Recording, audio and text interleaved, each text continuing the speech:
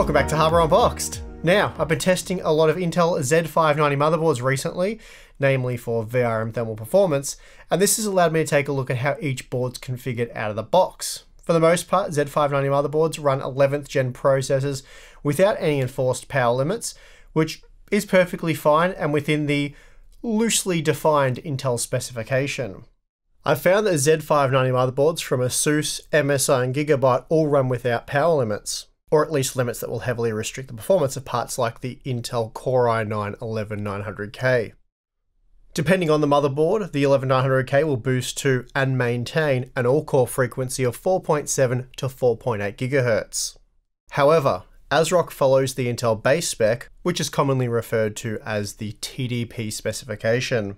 So that means the 11900K will boost up to 4.8 GHz for a period of up to 56 seconds before dropping down to 4.3 GHz, where it runs at a package power of 125 watts. So for sustained core-heavy workloads, ASRock Z590 motherboards will clock 11th gen CPUs around 10% lower than that of boards from competing brands. Still, ASRock is operating within the Intel spec. They just happen to be using the minimum specification, whereas ASUS, MSI and Gigabyte are all using the maximum specification. So it's a bit of a mess really, but at the end of the day, doesn't make too much difference for the Z590 motherboards. We're only talking about a 10% frequency discrepancy for sustained workloads. And while that's certainly not nothing, the performance margins in core heavy applications are typically going to end up being pretty small and then virtually non-existent in today's games.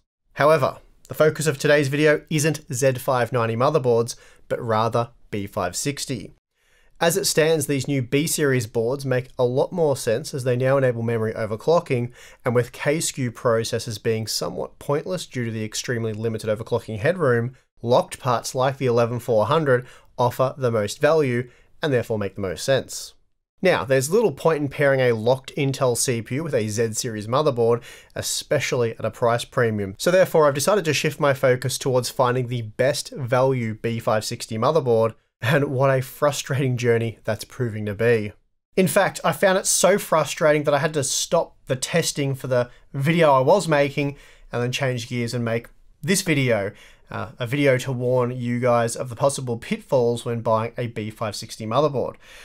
What I've discovered is quite alarming and something all potential Intel buyers really need to be made aware of. In short, depending on the B560 motherboard you buy, performance of locked 65 watt parts like the 11400 and 11700, they can be negatively impacted by over 30%. That's right, we're not talking about parts like the Core i9-11900K, but rather processors you'll likely pair with an affordable B560 motherboard. Prior to this testing, the only B560 motherboard that I'd looked at was the MSI B560 Tomahawk, as it was the only board that I could get at the time of testing the Core i5-11400F, and the performance was identical to that of the Z590 motherboards that I'd already used for testing from the likes of ASUS, MSI and Gigabyte. MSI even told me that it was to be expected that B560 motherboards would offer the same level of performance as their Z590 counterparts. But as it turns out, that's not always the case. Far from it, in fact. Using the B560 Tomahawk, the 11400F sustained the same 4.2 GHz all-core frequency that we saw on the more expensive Z590 motherboards, and therefore performance remained exactly the same. The Tomahawk, though, is a $200 US B560 motherboard, so it's hardly cheap, and therefore the results were really as expected. I then tried out the Gigabyte B560M Aorus Pro AX. It cost $180 US, and again, it mirrored the performance previously seen with the Z590 motherboards. So what I really wanted to know was, how well do the cheaper boards handle parts like the 11400 and 11700? After all, you can run a Ryzen 9 5950X without any performance restrictions on a $110 AMD B550 board like the Gigabyte B550M DS3H and MSI B550M Pro VDH Wi-Fi, for example. So I went out and purchased the ASRock B560 Pro 4, which costs $125 US. I also have the MSI B560M Pro, which should be priced closer to $100, and then the Gigabyte B550M DS3H AC, and I'm not entirely sure what that model will cost. Then I have the higher end Gigabyte B560M Aorus Pro AX and MSI B560 Tomahawk boards that I've already spoken of. Now, I fully expected entry-level B560 motherboards to run high-end parts like the Intel Core i9-11900K with power limits in place, so the 125 watt TDP. What I wasn't entirely sure about was how they'd be configured with 65 watt parts, take the Core i5-11400 for example. I did expect that it would be possible to run the locked 6-core processor without any power limits in place to achieve maximum performance, and technically it is. So here's a look at how these motherboards perform out of the box using the Core i5-11400F. The $200 Tomahawk and $180 Aorus Pro AX performed as expected, delivering a score of roughly 10,000 points in Cinebench R23. And this is because both sustained an all-core frequency of 4.2 GHz out of the box. It's also worth noting that this frequency is sustained indefinitely, providing sufficient CPU cooling of course, and we see that after 30 minutes of looping the multi-core test, the score remained much the same. Now, the ASRock B560 Pro 4, Gigabyte B560M DS3H AC, and MSI B560M Pro all enforced the 65 watt TDP limit by default. But that doesn't mean the same thing for all boards. In fact, all three were different. Due to slight variations in voltage tuning and the efficiency of the board's VRM, the all-core frequency does vary within that 65 watt envelope. The B560 Pro 4, for example, ran the 11400F at 3380 MHz, and that meant out of the box the Tomahawk and other B560 motherboards that don't enforce the power limits are clocking the processor 24% higher. But the ASRock board wasn't even the worst. The MSI B560M Pro clocked even lower at just 3100 MHz, more than 1 GHz lower than the Tomahawk, which clocked 35% higher. Then we have the Gigabyte B560M DS3H AC, which maintained an all-core frequency of 3500 MHz, so 13% higher than that of the MSI B560M Pro. What this means is, for all core workloads, the B560 Tomahawk is 27% faster than the B560M Pro. Actually, it's worse than that. The clock frequencies just mentioned were recorded at the end of the 30-minute stress test. So if we ignore the first run where the B560 boards aren't running the entire test at the PL1 power state and look at the results recorded after 30 minutes of looping the test, we see that the B560 Tomahawk is actually 35% faster than the B560M Pro. That's an incredible performance difference, and really we are talking about a different tier of CPU performance, the kind of difference you'd normally expect to see when upgrading from a 6 to 8 core CPU of the same architecture. Now, for those of you focused purely on gaming, the difference isn't as significant, at least in most games that don't max out the 11400F.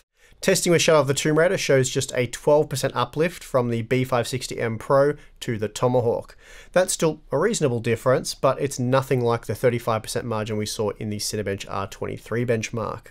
Now, it is possible to remove the power limits and unleash the full potential of the 11400F on these entry-level B560 boards, and how you go about doing that depends on the motherboard. Some are easier than others. In the case of the MSI B560M Pro, you simply change the cooler option in the BIOS from box cooler to water cooling, and providing you have sufficient CPU cooling, it will boost up to 4.2 GHz for the all-core workloads. So you might be thinking, well, if that's the case, then what's the big deal?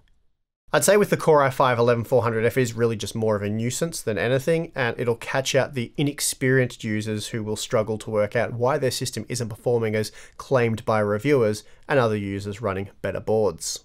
It's a bit of a mess really, but it will get much worse should it come time to upgrade. The next logical step for those seeking a little extra processing power would be a locked version of the Core i7-11700, and this is where things go very wrong. Again, we see that the Tomahawk and Aorus Pro run the 11th gen processor without power limits, clocking the 11700 to 4.4 GHz, which allowed for a score of just over 14,000 points. The cheaper B560 boards though weren't nearly as impressive. The Gigabyte B560M DS3H AC dropped the clock frequency in this test to 3180 MHz, then the ASRock B560 Pro 4 sustained just 3155 MHz, and the MSI B560M Pro 4 was the worst of all at just 2890 MHz. Incredibly, that meant for the sustained workload, which saw Cinebench loop for 30 minutes, the Tomahawk was 43% faster than the B560M DS3H AC and 44% faster than the ASRock B560 Pro 4. That is nuts.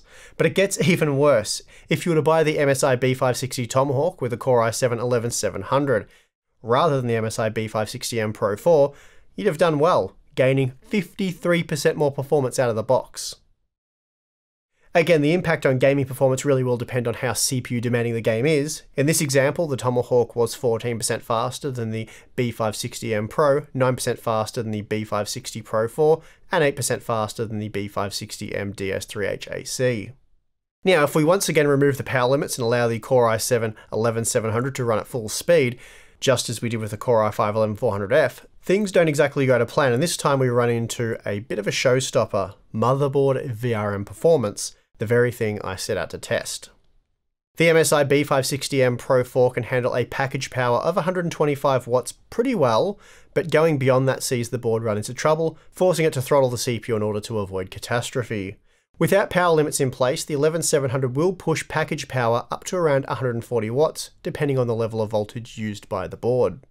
So, removing the power limits on the MSI B560M Pro with the 11700 installed resulted in VRM thermal throttling, and while this did see the average clock speed raised to 3.8 GHz, so a 900 MHz boost there, the frequency did dip down to 800 MHz when throttling, and that makes for a pretty horrible experience. It also means, even if we ignore the VRM throttling issues, the 11700 still clocks 16% higher on boards like the Tomahawk.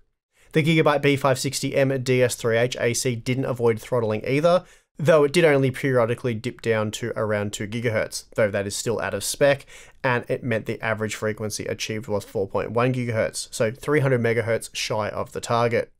Interestingly, the ASRock B560 Pro 4 didn't VRM throttle, but still only managed 4.3 GHz with the power limits removed, though that is only a 100 MHz deficit. The crazy part being that all boards worked significantly better out of the box, with the 125 watt Core i5 11600K clocking no lower than 250 MHz below the 4.6 GHz all-core frequency. The reason for this is actually due to the higher TDP, 125 watt up from 65 watt. So there's less need to remove the power limits with a part like the 11600K, as you're only gaining around 200 MHz for heavy all-core workloads, so less than a 4% drop in frequency. So locking these boards at 125 watts seems like the way to go when using parts like the 11700. You still won't get the maximum amount out of it, but you'll get very close while avoiding VRM throttling.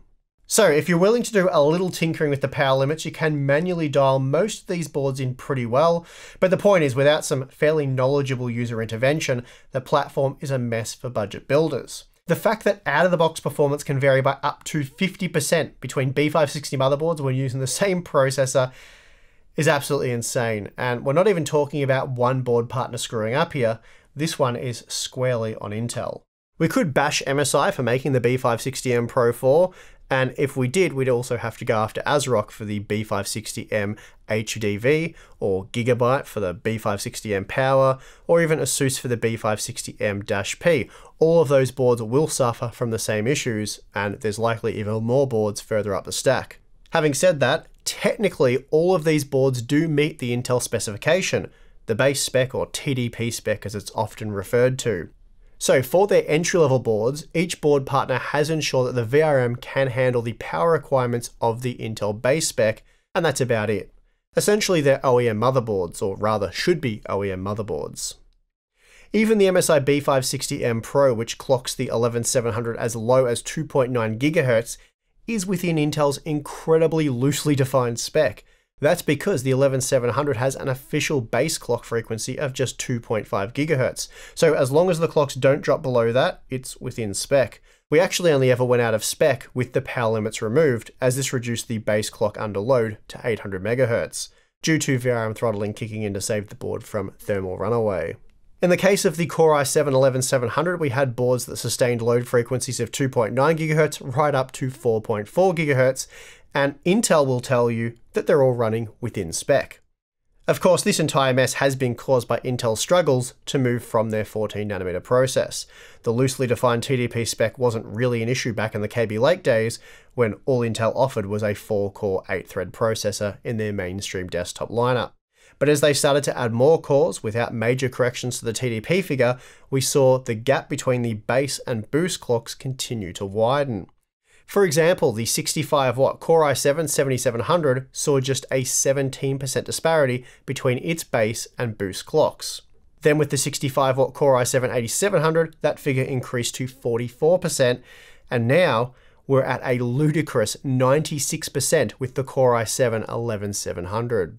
So this is the mess we're faced with when recommending locked Intel CPUs on budget B560 motherboards.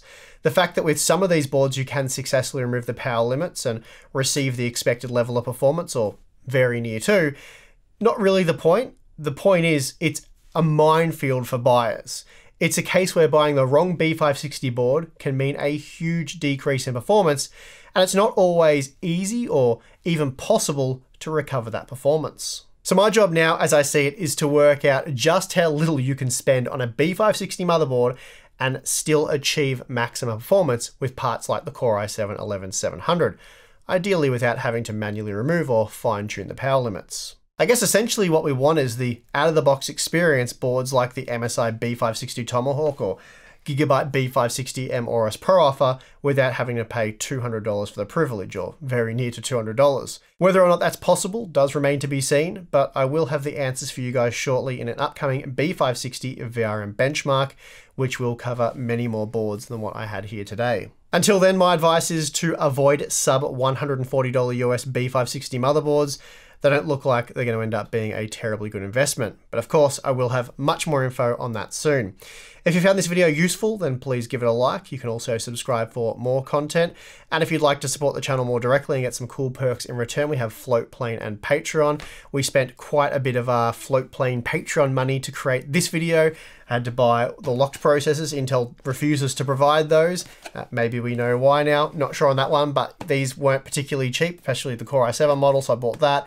11400F, which we've already reviewed, and a couple of these motherboards. So over $1,000 Australian worth of hardware for this video. So yeah, we very much appreciate our Floatplane and Patreon members that make content like this that we can't look at without some extra cash, because we have to buy the products because motherboard manufacturers don't typically want to send out low-end motherboards, and for unknown reasons, Intel doesn't like to send out their locked processors, the processors that many of you are very interested in.